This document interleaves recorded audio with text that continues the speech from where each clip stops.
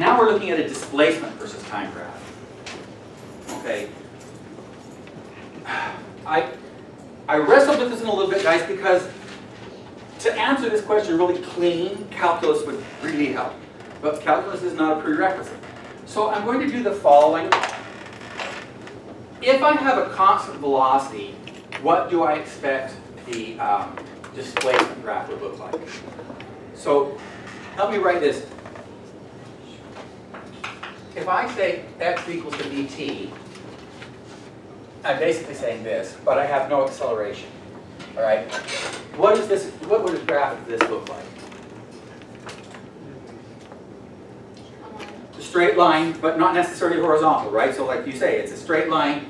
It would be like this would be one. All right. If there's no acceleration. Does everybody see that? Okay.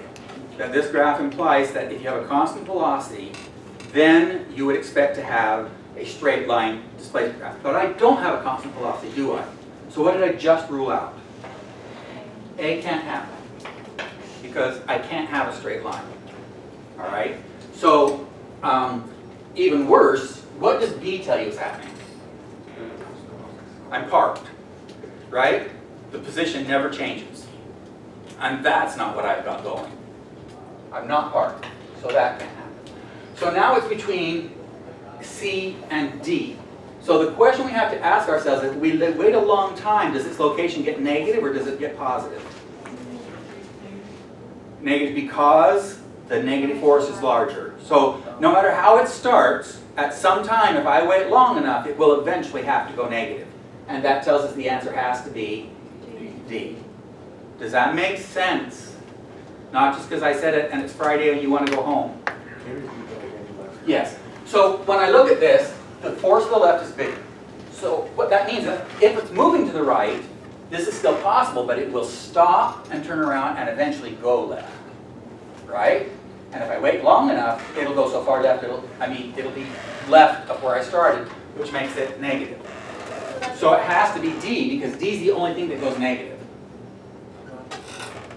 So, don't nod if that didn't make sense. No, yeah. So since it's going negative, we have to look for a line that's already in the negative. I mean, it's perfectly possible that it started positive and it moved to the right for a little while, but then the forces stopped and swung it around the other way eventually. Okay.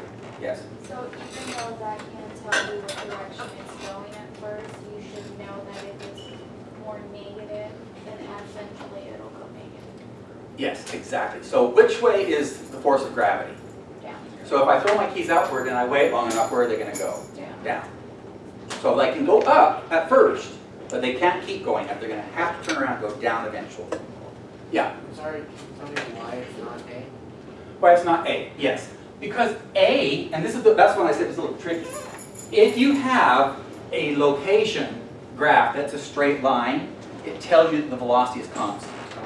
All right? Because what happens is, if you had an acceleration, velocity would keep changing, and because velocity is defined to be the change in x over the change in t, right? That's the definition of velocity.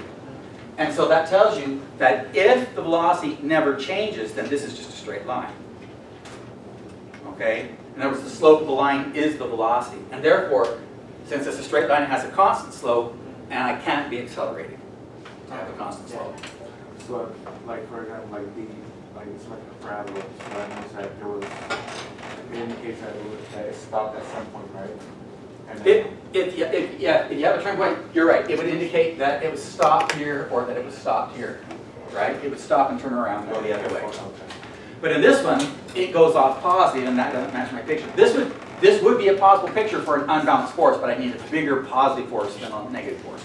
This one I have a bigger negative force, so I have to choose D. And then A, it never stops. So Yeah, A, it never stops at all. But it's also because the velocity never changes, so there's no force, there's no net force, and from my picture I can see I have to have a net force because F2 is bigger than F1. yeah. Yeah? Yes. So if we took away F1, we get 8. If we take away F1, we still have D. If we take away F2, we have C. Let's think about that. If I take away F1, I still have a net negative force, don't I? So it's going to accelerate to the left. So eventually it's got to be very negative. If I take away F2, all I have is a positive force, so eventually it has to be very positive. I still have a force, so I'm going to accelerate, so I can't have straight lines. But if I had F2 away, then I had the C. Yeah. You take both of them away, then you have B, right? Not necessarily. If I take both of them away, I have either B or A. I have B if it was sitting still. I have A if it's moving at a constant velocity.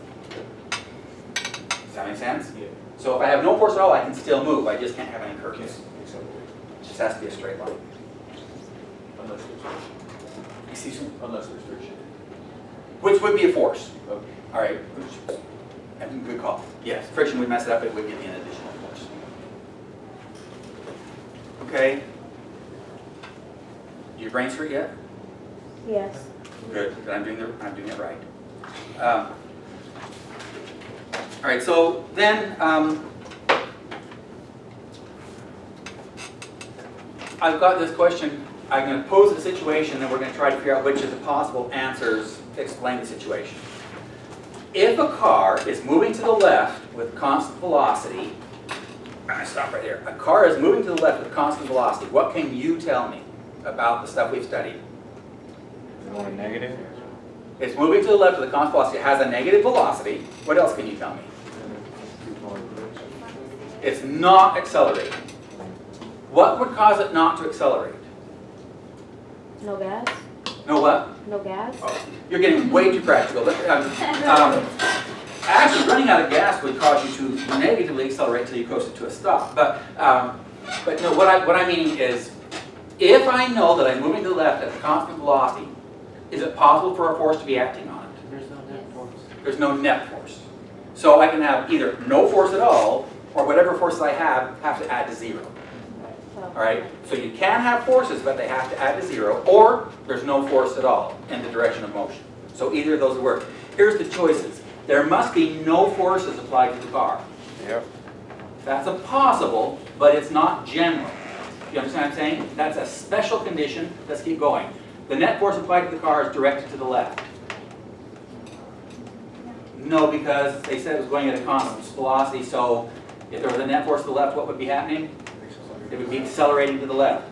The net force applied to the car is zero. Bingo. The most general answer. The net force equaling zero could be no force at all, or just summing to zero. So even though A was right for a special case, C, the one I just said, works always. Can you repeat A again? A says there must be no forces acting on the car at all. But then the zero one makes more sense, right? The net force equaling zero because I can allow forces to be there as long as they add to zero. Okay. And then that's what And in real life, it's really pretty much impossible to have situations with no forces at all. And that is what allows it to keep going constant, right? If the net force is zero, it'll be constant because there's no acceleration. All right, and then there's the last one says there's exactly one force applied to the car. No. All right, now, an object cannot remain at rest unless, an object cannot remain at rest unless, so before you even look at, what I really encourage you with multiple choice, which by the way I never give you on tests, but I don't do fill in the blank multiple choice. I hate questions like that because the answer I want is never there. So, having said that, let's first answer under what conditions is this possible. An object cannot remain at rest unless, And that works. you hear what he said? Yes. Do you agree with him? No, I'm here. So, here's an interesting thing. If the net force is zero, it isn't necessarily at rest. But if it is at rest, the net force is necessarily zero. Does that make sense? All right. So an object cannot remain at rest unless there are no forces acting on it at all. By the way, if there are no forces acting on something at all, is it at rest? Not necessarily. It could be moved. Just wouldn't be accelerated. An object cannot remain at rest unless the net force acting on it is zero. And that's where we want to go. The next one is the net force acting on it is constant. What would that cause? If the net force is a constant, I'm definitely going to accelerate. Yeah. All right? Well, I mean, that's a possibility. It could be a constant zero, in which case it's a special subset of the other one, but it has conditions that don't work. And again, it says that it can't be at rest unless there's only one force acting on it. And that also is possible. Then the last one. An object will have a constant acceleration if, so we're going to have a constant acceleration if there are no forces acting on it. No. The net force is 0. No. The net force acting on it is constant in magnitude and direction. All right. If it's constant in magnitude and direction, then there's a possibility of having a constant acceleration. Now, the reason they word it that way, where they say, oh, actually I didn't read it, they say you have to select the most general response. An object will have a constant acceleration if there is only one force acting on it. True or false? Can you repeat that again? An object will have a constant acceleration if there is only one force acting on it. Absolutely true. Just too specific. If I only have one force acting on it, then that force never changes, so I'm going to have a net acceleration that will be constant. But the one that's more general is the net force acting on it is constant in magnitude and direction. So I can have 2 or 2,000 forces acting on it, and as long as the sum is the same, then it's going to have a constant acceleration. And that's because the magnitude is going the same way, and then it's never changing direction, so it just goes straight, right? So guys, look, I dropped my keys. While they're in the air, what's the net force acting on my keys? Give it a name. Starts with a W. Are you with me? The only force I have to out of my hand is the weight. And do they have a constant acceleration on the way down? Yes. So that's what I say. If there's only one force acting on it, we do expect a constant acceleration. But it's too restricted because I can have 3, 4, 7,000 forces, and as long as they add up to one constant force, it'll still have a constant acceleration. But doesn't the acceleration, isn't it greater when it's about to reach the bottom? Or is it just constant throughout? You know, the answer is yes. When you ask me, no, I ask you, what you're making is a really good observation that we've been skipping. The closer the keys get to the center of the Earth, acceleration actually does increase. But the Earth has a diameter of 6,400 kilometers, or about 12,000 miles, and I'm talking about a meter. So we really almost can't measure the difference between the top and bottom of the fall. But strictly speaking, you're right. Acceleration actually does increase as we get closer, but almost immeasurable. So we completely ignore it. It's still a good observation. It's, strictly speaking, it's true. All right. So those are the main ones. When I looked at your homework, actually, it was one. I looked at your homework and I want to go over. There's a question.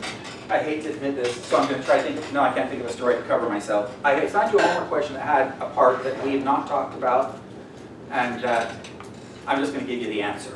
I mean, I've had to do it because I didn't see it when I assigned the problem. I apologize. I glanced at the first part and said, yeah, that's a good question. And it's not that it's a bad question. It's just, to be honest, I couldn't find it in the book. Did the book talk about how to handle percent uncertainty when you're multiplying and dividing numbers?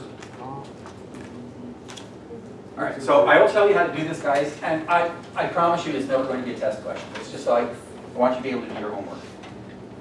What happens, they ask me if I have a 110 Newton force, they have an astronaut out in space, all right, and the astronaut pushes with 110 newtons on a beam that has a mass of, oh, no, I don't know the mass.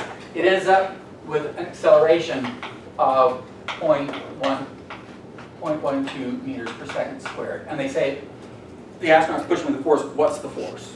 So how would I go about finding that force? Well, what we're going to learn today, and so this is a little bit ahead of where we were, based on the stuff I gave you last time, I'm now going to give you the formal equation that the force on the system, and this little thing I'll talk about, that means the sum of all the forces that act on the system. No matter how many there are, 2, 2,000, 2 million, doesn't matter. Sum them all up. The sum of all the forces acting on the system will equal the mass times the acceleration. So the mass of the system times the acceleration of the system. All right? Generally, this is easy because we only have 1 or 2 forces. So in this case, the astronaut only has 1 force. So how would I go about finding what the mass of the system is? Do I have the net force on the system? Yes, it's the 110 Newton force. It's the only one that's there. I have the acceleration. So do you see how I'm going to find mass? All right. So the mass is just going to equal. I'm going to cheat a little. We'll do this. All right. So the net force over A, where net just means add them all up. All right. So I'm going to be able to get this number. Then they tell me, oh, by the way, this is the last significant digit here, and this is the last significant digit here. So what that tells me, what's the uncertainty of my force? How much is plus or minus what? We did this before, guys. It's the one is what's significant. So what are the two possible? I mean, the other. What's the lowest possible and the highest possible force that I can be off by?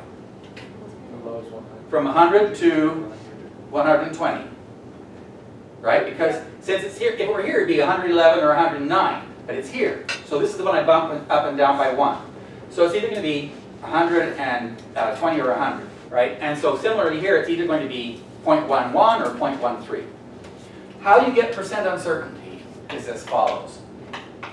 Delta F over F times 100. Now, to be honest, they did it wrong online for me because they didn't multiply by 100. You're going to need to multiply by 100 to get the right answer. So I would say, what's my delta F? It's 10 newtons, right? That's the 10 is what I can be off by. I add or subtract 10. That's my uncertainty. And I divide by the number I end up with times 100.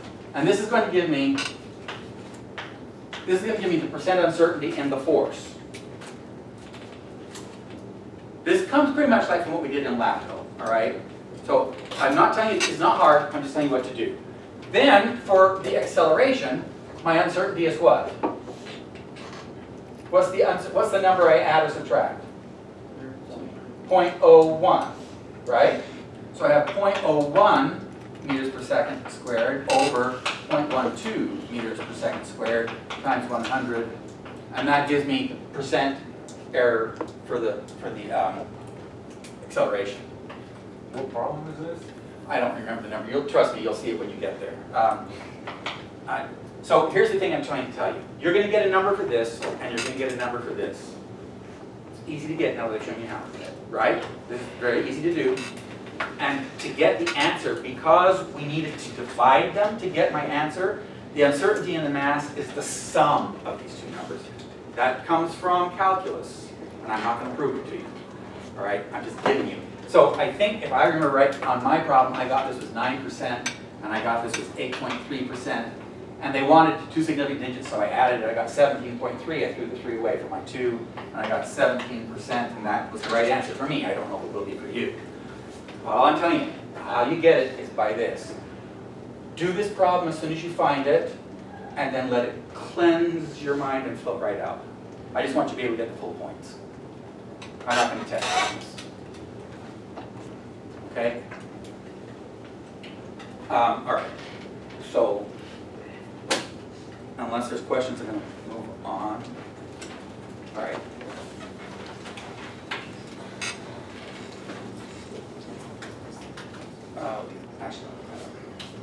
All right, so we're getting ready, little by little, to move into actually solving things that look like physics problems. And in order to do this, what we need to do is we need to get really, really skillful at what we call free body diagrams.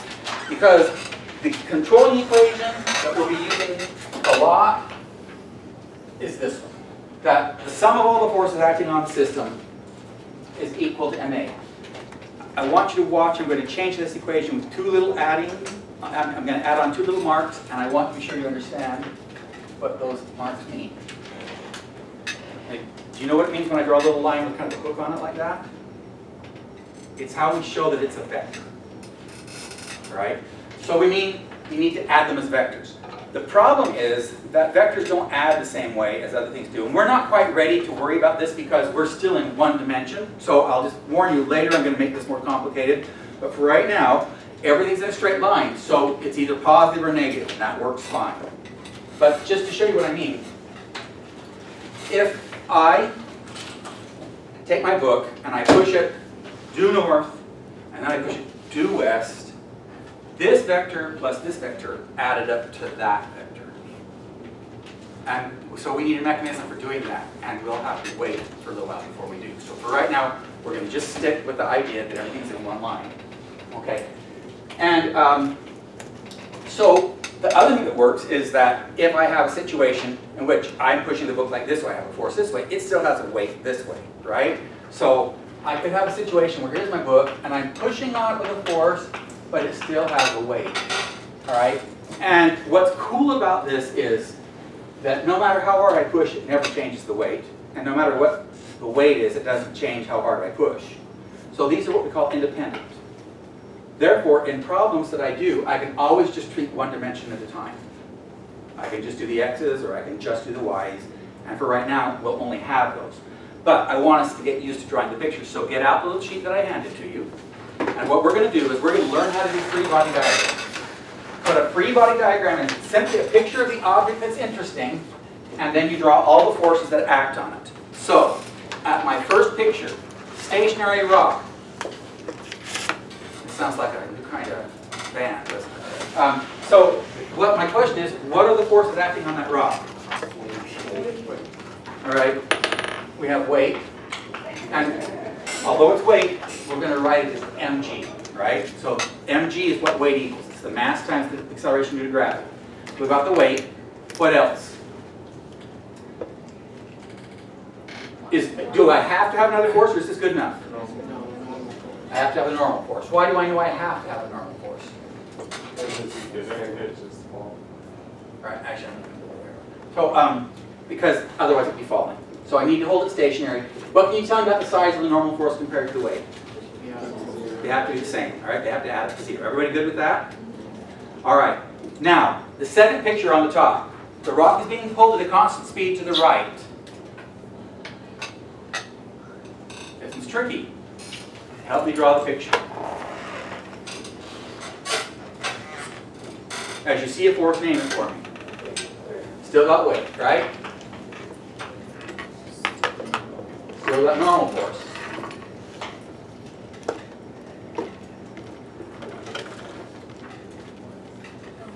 There's something to the right, and it's a strain. Do you know what we call forces that are due to a strain? Tension. All right? So we've got a tension to the right, but I told you it's moving at a constant speed, so what else has to be there somehow? There has to be something to the left equal to the tension, doesn't there? And it would be friction. Does everybody understand this picture? Do you understand that the weight and the normal force are still going to be there because the table's still there, the rock's still there, although they've got to cancel? In order to get this to move to the right at a constant speed, I've got to pull it. There's just no way around it. But if I pull it and it goes at a constant speed instead of accelerating, it means something's got to go into the left of an equal value so that I don't speed up. The only candidate for that is friction. So friction is always going to balance out. We're not ready to say that yet. It balances out in this picture. Friction doesn't always balance out because watch this. Let's stop my book. Friction stopped it. Weight's down, it doesn't go down. My book stopped. So friction wasn't balanced. It was an imbalance and that stopped. So if it's moving constant speed, it's balanced, but it doesn't have to be balanced. Okay? All right. So what I want you guys to do is you can chat with each other. I would like you to look at the next two pictures, all right, and draw forces on them, and do like I did. Have the forces start in the middle of the rock, because even though it's a rock, it's a point particle, and draw the forces that you think are going on. And not only are you welcome, I encourage you to talk to people around you after, to just bounce ideas if you're not sure what you're doing. What is that? Weight. Mass times gravity. So it's weight.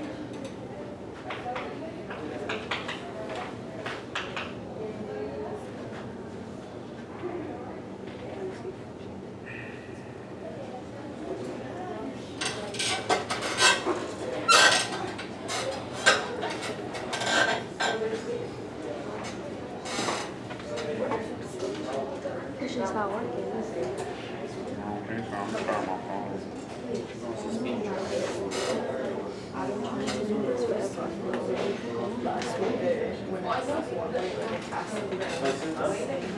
It's being dragged on the floor.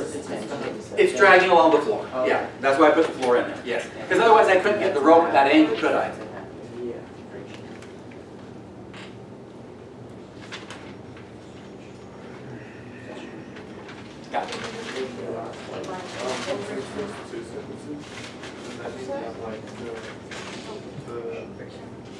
That picture's right. You must remember from 110. No, that's a good picture. I don't know. I don't know. You just have to match it.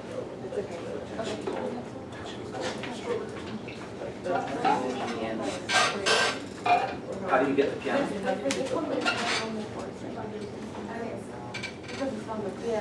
Piano actually accelerated. This is not accelerated. Or at least the one, you're the one I'm thinking.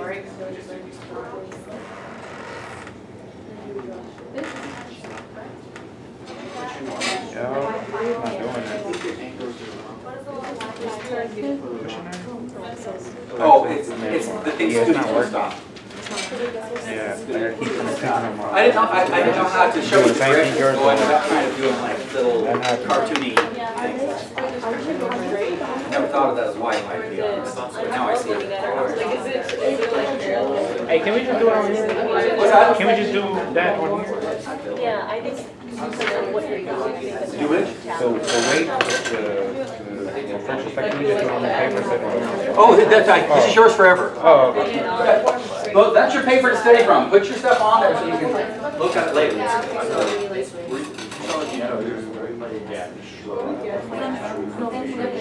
Yeah, but that was the one that So this is still,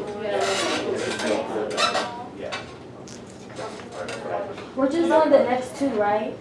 How's that? We were just doing the next two, right? Just, yeah, for now. So, somebody wanna put their neck on the line? How did you do the first one that I have, the rock being pulled across and being the string? We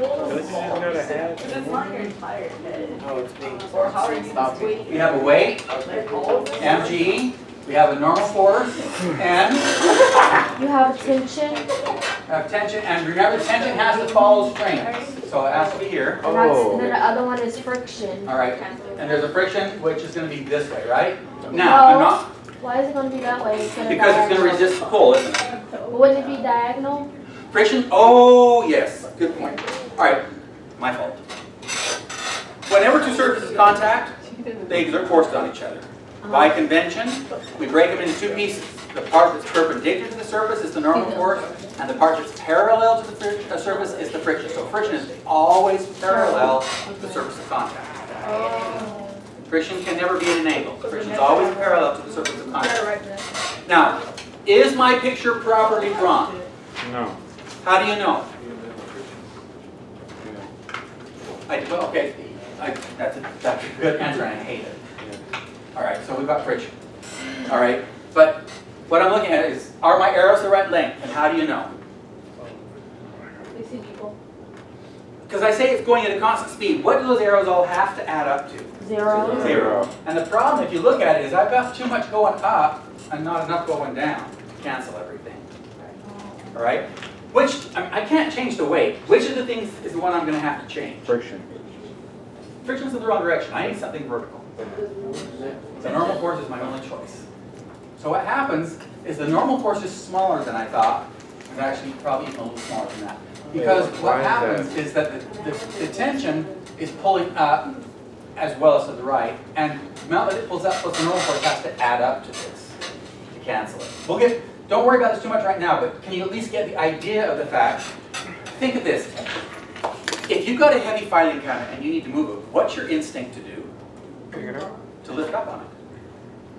Right? Why do you do that? Because you're right, it lessens the friction. All right? But so, in other words, because it unloads the normal force. So what happens is, if you lift up on it, it's not pushing the floor as hard, it's easier to move. Yeah. The normal force and the tension have to add up to Not the full tension. The tension has two parts, one that goes to the right and one that goes up. You see that? And the part that goes up in this has to add the weight. The part that goes to the right has to add up to the friction force. We'll get more into that later. All right. So I just want, we'll visit this again, but I want you to take a look at there's another thing I want you to look at. On the third line, the one on the right, I've thrown the rock up and I'm looking at the top of the trajectory. What is the, Wait, Three no, body did you do diagram. the one that it was sliding? I didn't do that yet, I'll get back to it in a second, because I'm looking at the clock. We'll do all of these later, we're not gonna finish them today. So hang on to this, we're gonna do them again. But so the rock is thrown, I'm at the top of the trajectory. What is the free body diagram? Wait. Wait, end of story. Everybody with that? Nothing else there. Oh, no. Because when it's in the air, nothing, anyway, forces have to come from somewhere, and the only force is gravity. Right? So we'll do more with that later. And so hang on to it on Monday, or possibly. But what I'd like you to do is play around with them. Try to draw in the ones. And just you. I'm not going to look at them. So just make a fool of yourself. Try stuff. But I have a few. No, I'm not letting you go. I have a few other things I need to talk to you about, and that's why I'm shutting that one down, because I need to talk about a few things before you go.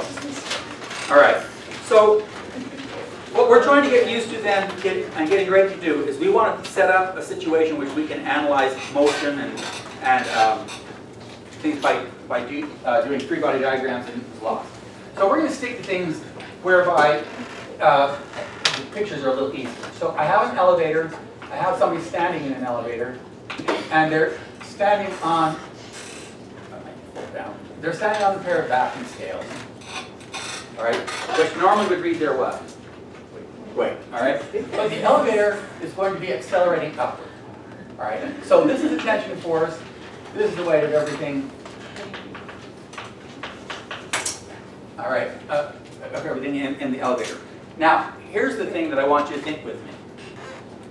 If I'm interested in my weight, as not what my weight actually is, but what the scales read, what's the object? In other words, when we do free body diagrams, we have to pick something, and then we have to say, draw all the forces on that thing. What object out of all of that do I draw to find out what the scales read? Do you understand the question? No. How many objects are in that picture? 3. There's the elevator, there's me, and then the scales. Which of those 3 things is going to be the one I look at to find out what the scales actually read? It's as easy as, just think for a minute. I want to see what the scales read, so I must be looking at the scale. All right, it's that simple. So I draw the scales and talk to me. What kind of forces act on the scales? All right, my weight acts on them. I don't believe you for a second. And here's why I don't believe you. Weight is a force, and all forces require 2 objects. Name the 2 objects. Objects. Things I can take photographs of. Person? Me and the earth. Right? We've been through this. All right, no. So guys, this is really tricky for people at first. My weight is just between me and the earth. If I jump out a window on the way down, does my weight disappear? No. Yeah. No. And yet, if I were standing on scales, do you know what they would read? 0. Because they'd be falling the same rate I am. So, no, my weight has nothing to do with what the scales see. What is the only way the scales know that I'm there? Pressure? And where does that come from? Gravity. How does the weight? I'm looking for a name of things that we've been doing. In other words, I'm standing on the scales. Normal force, right? In other words, the normal force of how hard am I pushing on the scales? When I'm stationary, it is my weight. If I'm not stationary, it's not my weight. All right? So what we have is